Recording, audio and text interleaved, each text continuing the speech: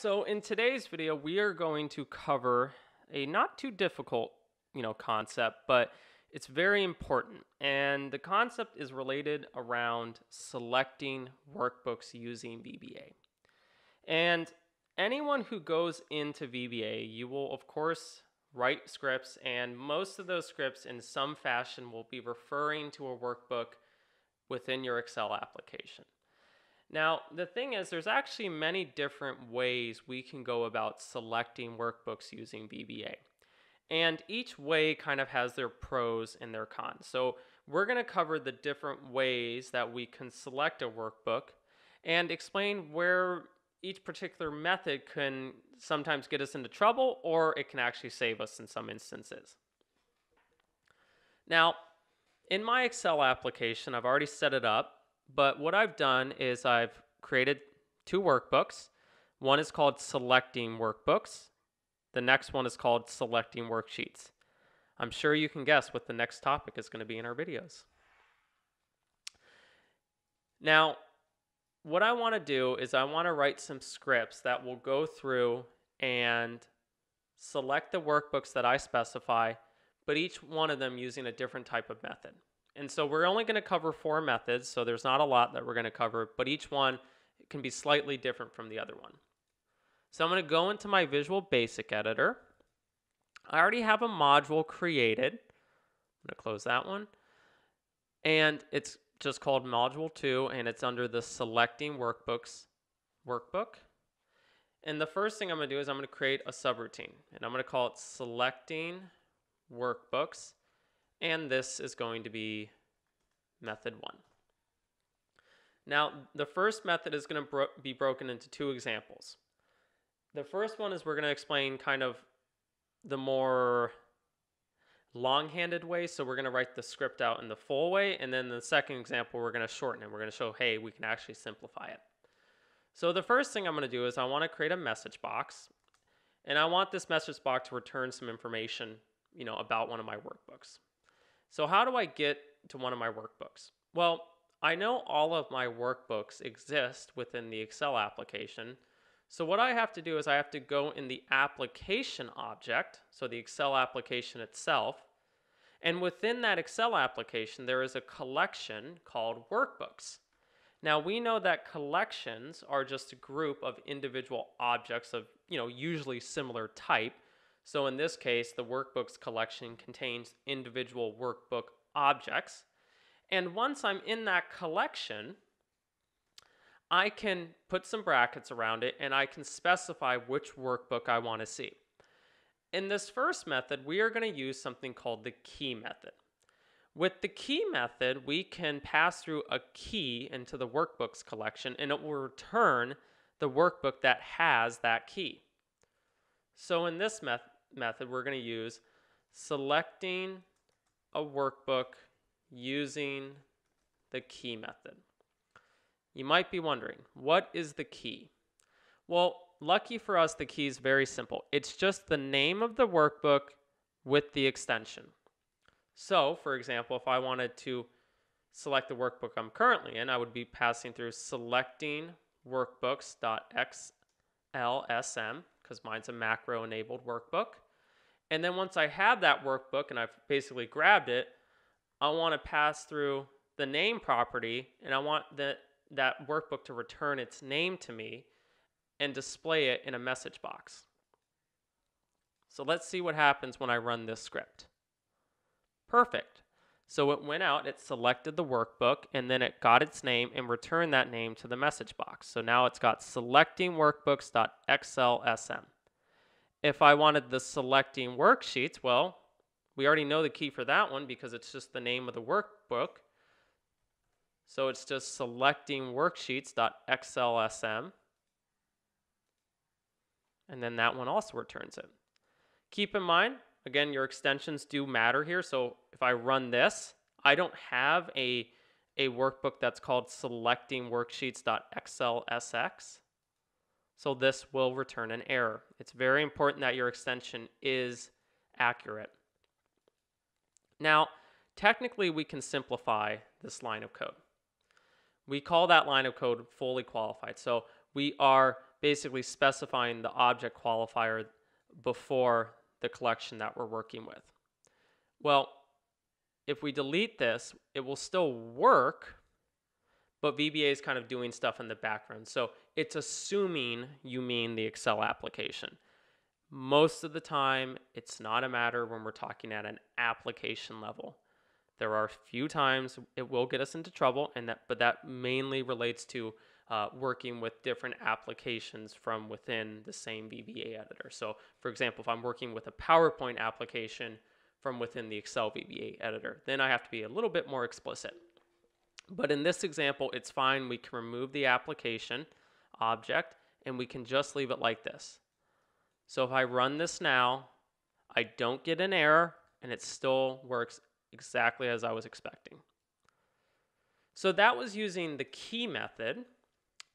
The next example, we're going to use something called the index method. I'm not a big fan of this method. It can get us into trouble because there's a lot of stuff on the background that we have to keep track of, and it's just not very intuitive. So it's still laid out exactly the same. So we're still going into the workbooks collection, and we're still asking for the name of that workbook. But now instead of passing through the key, we're going to pass through the index. So in this example, I'm saying, hey, return the first workbook in my collection, so the one that has index 1. How do we determine the index? The index is determined by the order in which the workbooks were open. So if I open book 1 first, that has an index of 1. If I open book 2 second, then that has an index of 2. So the index, again, is determined by the order in which the workbooks were opened. However, there's a caveat to this. For those users who have a personal macro workbook, that is also considered a workbook that belongs to the workbooks collection. More importantly, it is always the first workbook open. So if I run this script now, we get something that we might not have intended. The personal.xlsb. So it returned my personal macro workbook. Now that's all fine and dandy if you were planning to manipulate your personal macro workbook, but if you weren't, you've created a problem. This is why this method is what we consider unstable, because there's a lot of points where it can kind of break, or there's a lot of moments where if we don't know for sure what's going on in the background, we can have unintended consequences. So if I pass through a 2, let's see what workbook we get then. Selecting worksheets. So that means that was the second workbook I opened. Let's pass through a 3. Selecting workbooks. So now I'm working with that one. We cannot reference this on the side. This will not tell us the order in which the workbooks were open. So I can't say this was the first one open, then the second, then the third. We cannot reference this on the side. We have to remember in which order they were open. So I rarely use this method, and especially if I'm giving it to another user and I'm expecting that user to open workbooks in certain orders, that will get you into trouble. Because if they don't, and you start manipulating a workbook that you weren't intending to, and then you start deleting stuff or adding stuff or calling sheets that don't exist in that workbook, you will get all sorts of errors, and it will cause you a big headache. So I don't use this method often, but it's important to see it and understand how it works. The last 2 are special methods. So the next one we're going to talk about is referring to the workbook that houses our code. So what if we want to refer to that workbook? So what if we want to refer to the workbook where this subroutine exists? Well, there's a special workbook that we can call. We can call this workbook. This workbook always refers to the workbook that houses our code. So the one that houses the subroutine. Now in this example, my module that I'm writing this code in, it belongs to the workbook that's called selecting workbook. So if I run this now, I see selecting workbooks. So just like I was intending. Again, it's a great tool, but know how to use it and when to use it. If you are running into a situation where I put this workbook into my personal XLB, then I will get into trouble because it's going to refer to my personal macro workbook and not the selecting workbook. So you have to be, again, very careful with this one and where you put this line of code because it will backfire. And I remember learning VBA, and this got me into trouble because I would copy people's code off of Stack Overflow because no one ever copies code, right? And it got me into trouble because I would put it in my personal macro workbook and I'd say, well, why didn't it work? It's not working. It's got to work. It should work. It wasn't because it was referring to my personal macro workbook and not the workbook that I was intending it to. You'll see this a lot with add-ins. So for example, if you want to refer to an add-in workbook, this is when you'll commonly see this one.